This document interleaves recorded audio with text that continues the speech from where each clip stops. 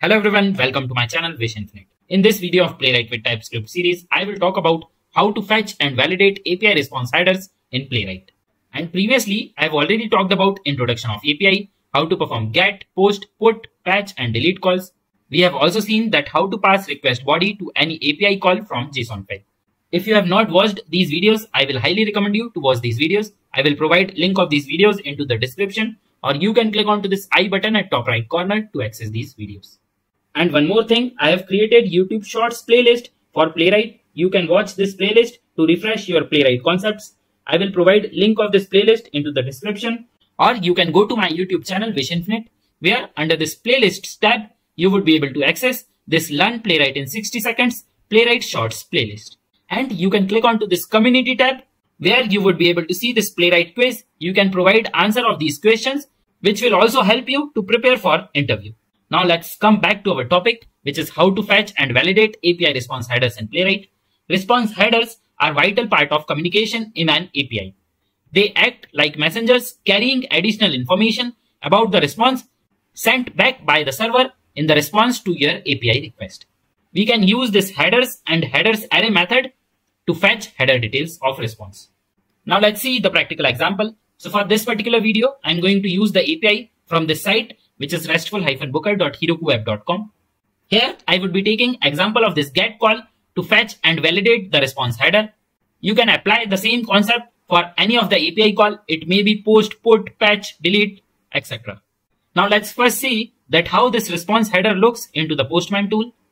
So to perform this get call, let me copy this endpoint which is containing the base URL with the resource and the booking ID, which is 1.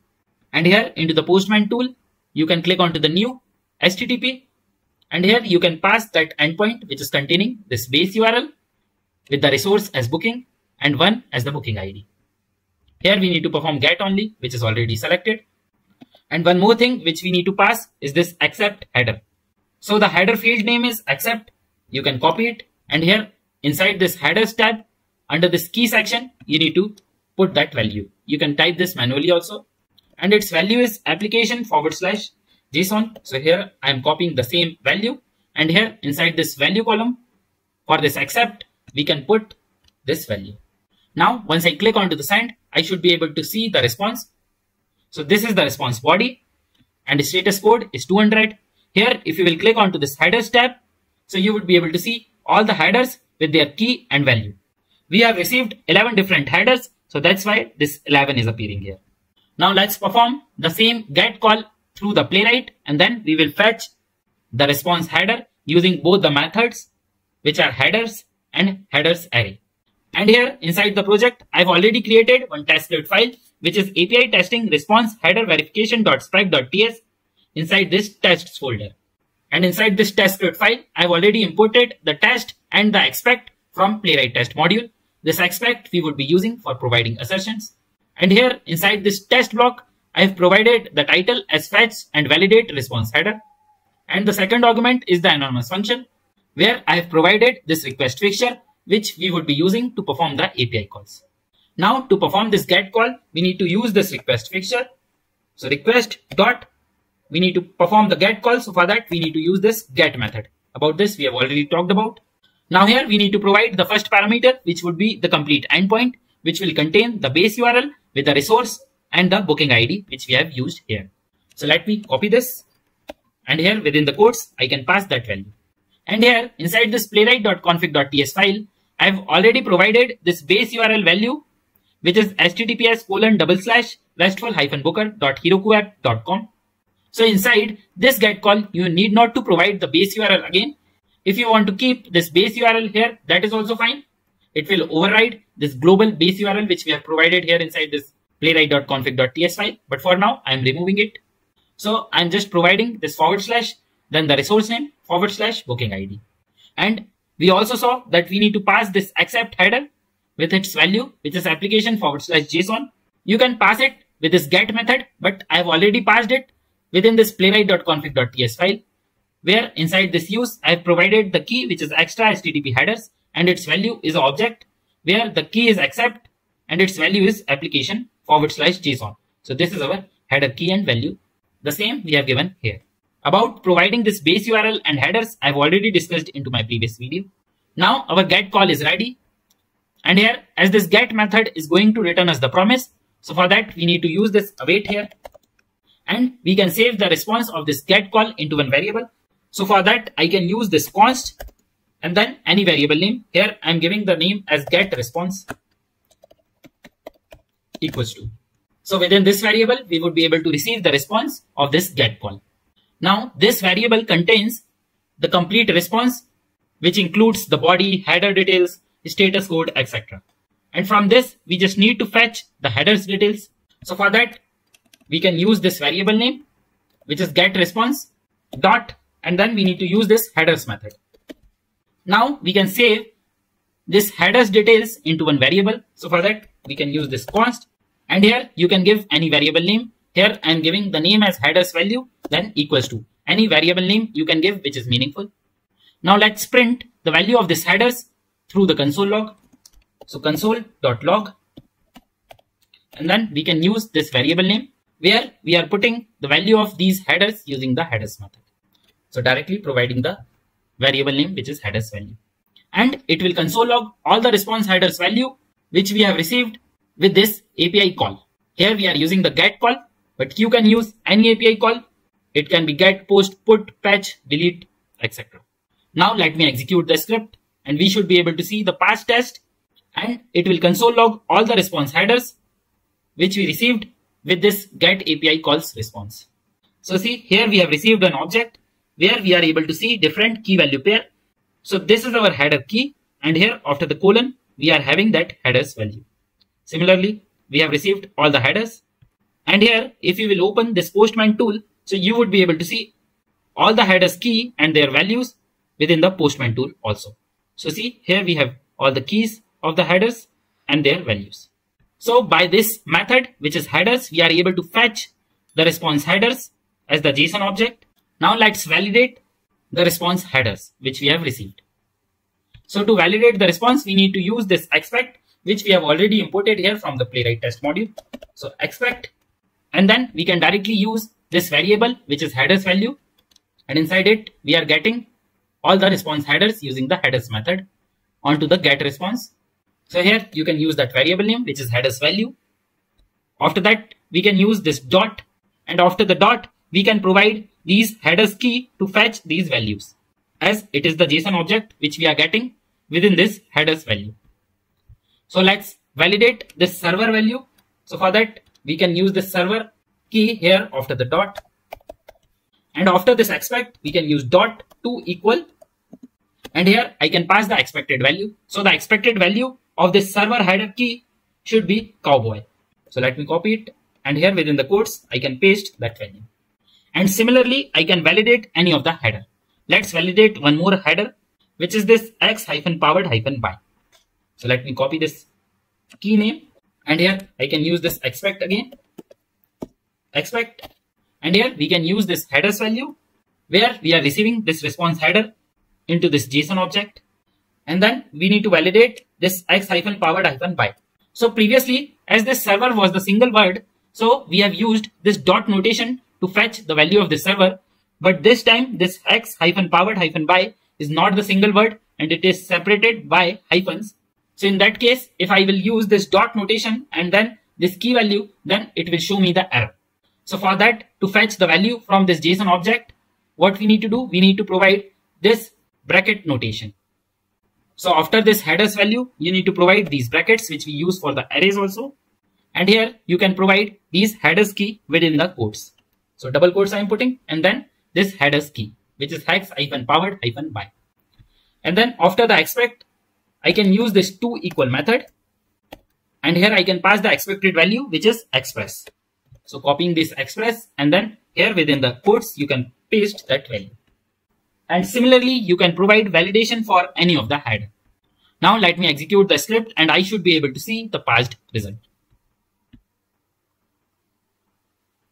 See, we have got one passed where it is printing all the response header because of this console log, and these two assertions got passed. Here, let me fail this test purposefully.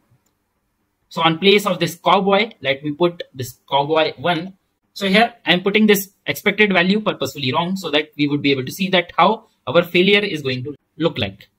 Let me execute the script. See, our execution got failed. Here the expected value was cowboy1, which we have given purposefully wrong, and the received value is cowboy. So that's why we are getting this failure. Let me change it to the correct value for your reference. Now, this is the first headers method. Through that, we were able to fetch the response header. And mostly, you would be using this particular method. But here we are having one more method, which is headers array, which will give us the response header, but into the different format. Let me show that to you. And here we need to use this headers array method onto the API calls response. As here we are using this get API call, and we are saving the value of the response into this get response variable. So I'm using this get response again. So get response, and previously we have used this headers method here. Now we are going to use this headers array method. And we can save its value into one variable. So const, and here you can provide any variable name. Here I am giving the variable name as headers array value equals to. Now let's print the value of this headers array. So for that we can use this console.log and then this headers array value. Let me put one simple console log as a separator so that we would be able to see the value of this headers method and the value of this headers array method separately. So here I'm putting this console.log, and within the log let me put these stars. I'm giving all these console logs just to show the values. In actual tests, you may not be using these console logs. Now let me execute the script. Now our execution got completed, and this is our console log from this headers method where we have received the JSON object, and inside this we have received all the headers as key and value pair separated by comma. And here after this separator which we have given here, we have received the value of this headers array. So from this headers array, as you can see, we have received one array, and inside this array we have different objects for different headers. So this is our one object where we have received name as the key and its value is the header key. So previously, as we have seen, our header key is server. So that's what we have received here. And after the comma, we have received this value as the key, and its value is headers key value, which was cowboy. And similarly, we have received different objects for all the headers separated by comma into this format. So we are receiving the same values of the response headers, but the format is little different. Here we were receiving the JSON object with the help of this headers method. But here with this headers array method, we have received one array, and inside that array, we are having the different headers within these JSON object. So here we received the array of the objects. And as I previously told that mostly we would be using this headers method where we are receiving this JSON object, and by that we can easily fetch the value of the each headers by using this dot notation or the bracket notation. With this headers array method, we can provide one assertion. Let's see that. So here we can use this expect, and within this expect, I can use this variable name, which is headers array value. And then I can put dot, and here I can use this length, which will give us length of this particular array. And this length would be equals to number of response headers, which we are going to receive. So in our case, we are going to receive these 11 headers. So we should be able to see 11 as the length. And after the expect, we need to provide this dot, and then we need to use this to-be method. And within this to-be method, I can provide the expected value. So our expected value is 11, number of headers, which we have seen here into the Postman tool. So here, provide 11 as number. And this assertion should get passed. Let me execute the script, and we should be able to see the passed result. And if I change this value to, let's say, 13. So now, this assertion will get failed. Purposefully, I'm failing it. But in your case, let's say you have given the expected value as 11, the correct value, and as the response, you are only receiving 10 headers. In that case, our assumption will get failed. For now, we have failed it purposefully. So see, here the expected value was 13, which we have given here, but we have received 11 response headers only. So that's why it got failed. Let me change it to correct value only, which is 11. Here we can fetch the value from this headers array one by one also. So for that, we can use this headers array value variable name, where we are receiving the value of this headers array method. And on this variable, which is having the array, I can use this for each. And here inside this for each, I can pass a callback which will have an argument. Here any name you can give. Here I am giving as header and then the arrow symbol, so equals to greater than, and then the curly braces. And here I am just giving one console log just to show you that how we can fetch the values one by one. So console.log, and then I can print the value of this header. Let me first print all the values, then I will show you that how we can print the value of header key and its value. So let me execute the script where we would be able to see different 11 objects.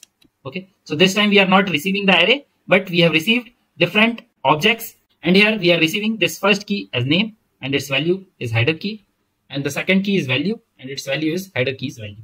So for each header we have got this format. Now let's say if I just want to print only the values, so these are all the JSON object, and if I want to fetch any particular key, so for that I can give this dot and then the key name. Here the key name is value, so I would be able to see all these values only. So here we are receiving the array, and here by using this for each loop we are getting these values one by one. Let's execute it, and here we are able to see these values only. Let's print the header keys also. So for that again I can use this header dot name, and let's separate it with these colons, and here I'm using these plus symbols to concatenate this string with these values. So by this we would be able to see all the headers key into the console log, and then we are putting these double colons, and then we are going to get all the headers values. Let me execute this test again. See, we have received the headers key separated by colon and then its value. So this is just the example I wanted to show you that how you would be able to fetch the value of these headers array one by one. And that's it from my end. Let me give you the quick recap. So here we saw that response headers are vital part of communication in an API. We can use these headers or headers array methods to fetch header details of the response. Here with the Postman tool, we have performed one get call, and once we clicked onto the send, we were able to receive the response with the body and the response header. So like this, we are going to get headers key and its value. And the same get call, we were able to perform with the help of Playwright. So here by using this request fixture dot get method, we performed the get call, and here by using this headers method, we received the response into one JSON object with the key and value pair for each header. And as it is the JSON object, so we were able to fetch the value of the each header by using this dot notation or the bracket notation, where we have provided the name of the header keys. If header key is single word, you can use this dot notation or the bracket notation. But if it is combination of different words which are separated by comma, so in that case you will have to use this bracket notation only. And onto this value we can use this assertion using this expect, and after this dot equals method we can provide the expected value. And here we saw that onto this API response we can also use this headers array method, which will give us the array of the different objects, and each object will have the header details in this format. Here you can validate the length of this array to get the number of response header which we are going to receive. If you want to fetch the values one by one, so here you can use this for each loop onto this particular array to fetch these values one by one. So this is simple JavaScript code. And that's it from my end. You can click onto this first card to go to the next video. You can click onto the second card to access the whole Playwright tutorial playlist. And stay tuned for my upcoming videos. If you have any comments, questions or doubts, you can let me know into the comment section below. Please like, share and subscribe to my channel. Thank you very much. Have a great day.